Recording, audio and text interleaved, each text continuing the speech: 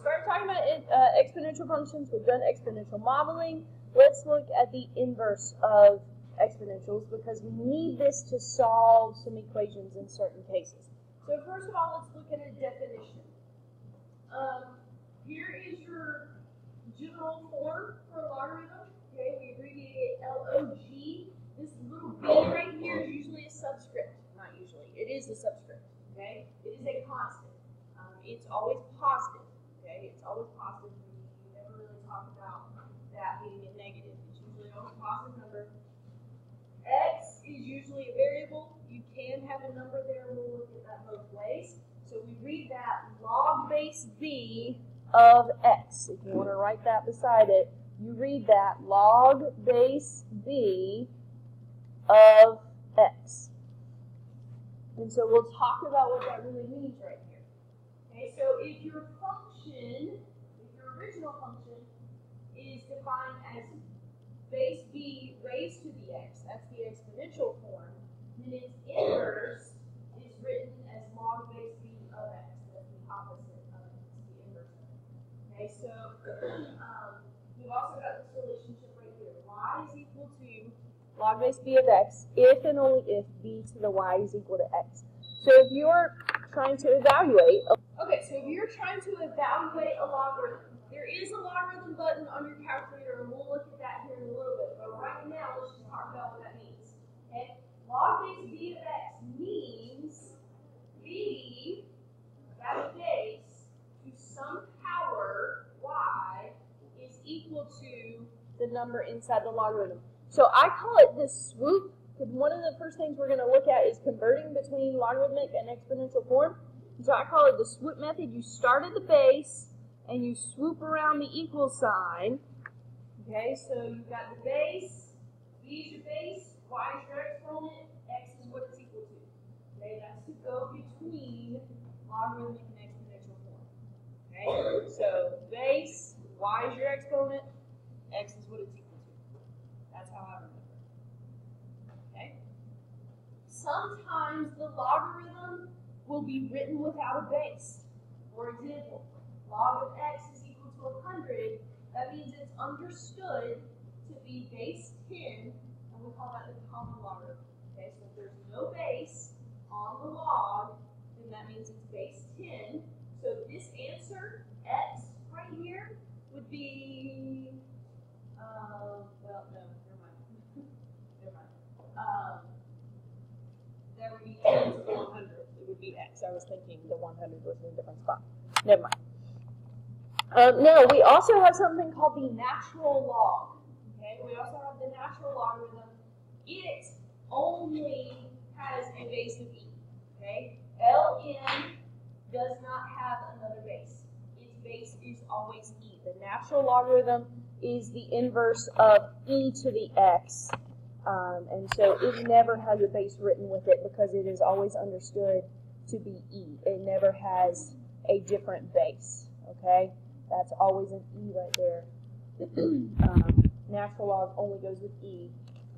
Common log is base 10.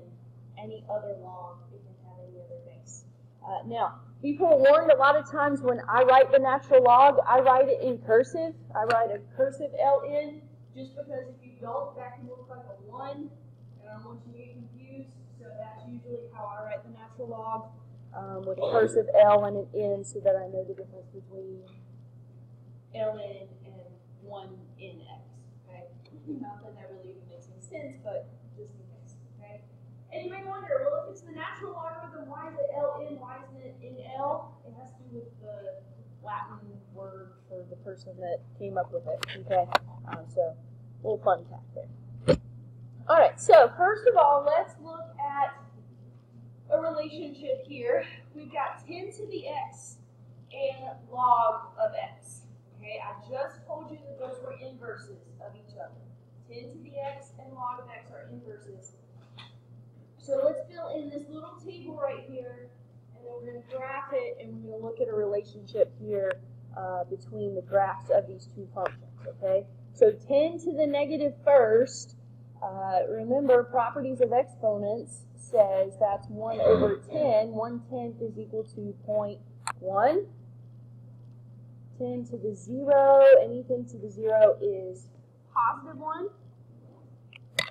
10 to the first is 10.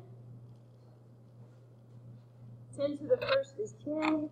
10 squared is, of course, 100. That's not going to fit on our little graph here, but we're still going to write it down. And 10 to the 10th, well, that's 10 with 9 zeros after it. So we'll just leave it at that. Okay? Log. Okay, the log of -1.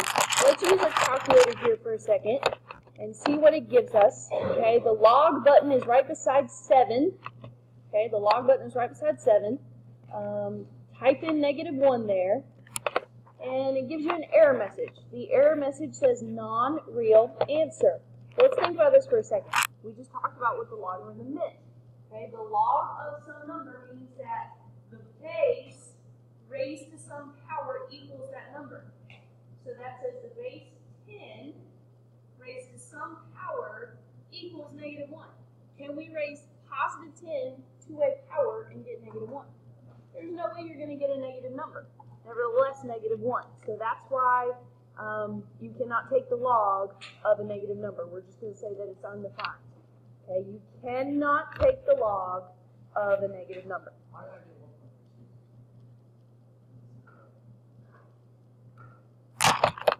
Apparently, if your calculator is in imaginary mode, it will give you a number with I on the end, which is an imaginary number.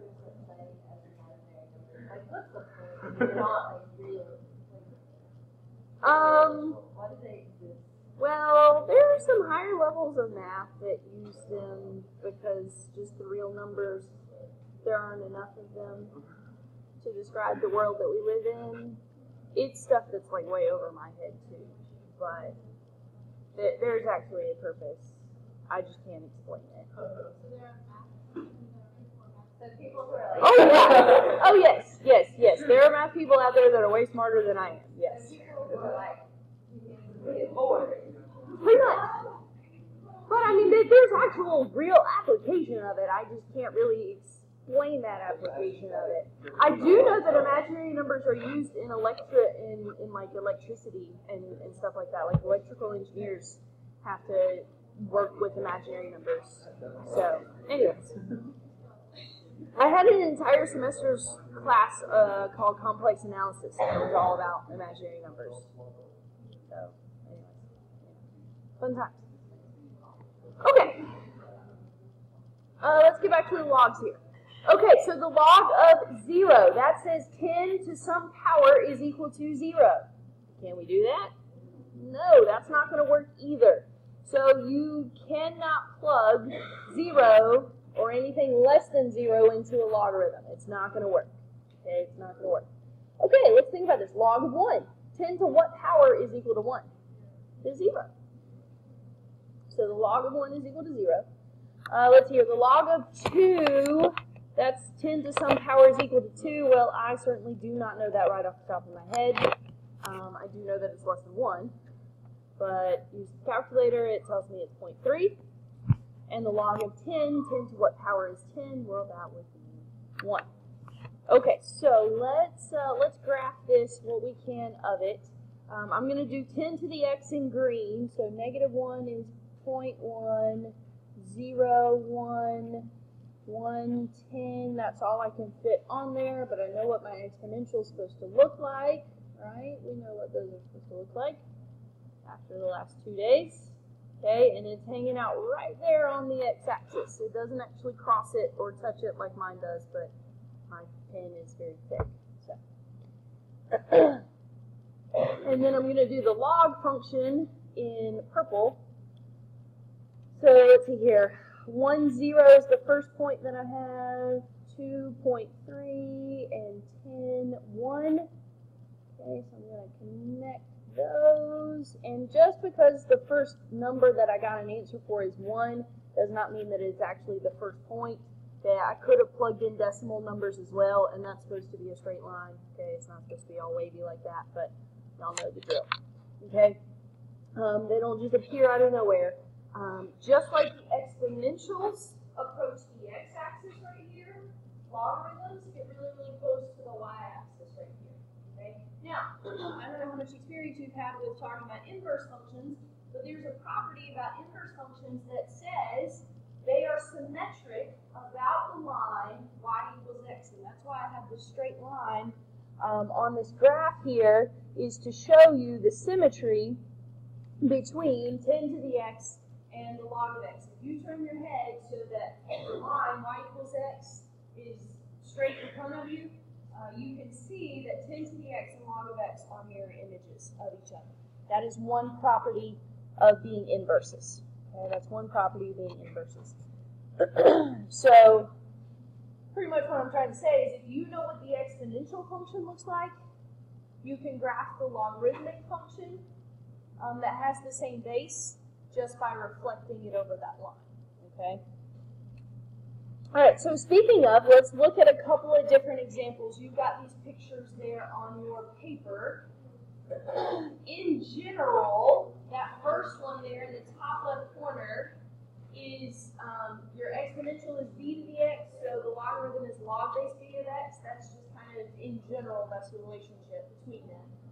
You also have the graph of e to the x and the natural log of x. Those are inverses of each other. We just did the 10 to the x and the log of x. And here, the last one right here is a comparison of the natural log of x versus the common log of x. They have the same shape, but log of x has higher values until you get to 1. And then after 1, the natural log of x has higher y values than the common log of x, and that has to do with that base e versus base 10. That's why that relationship exists. So same general shape, just slightly different y values, except for at 1. Okay?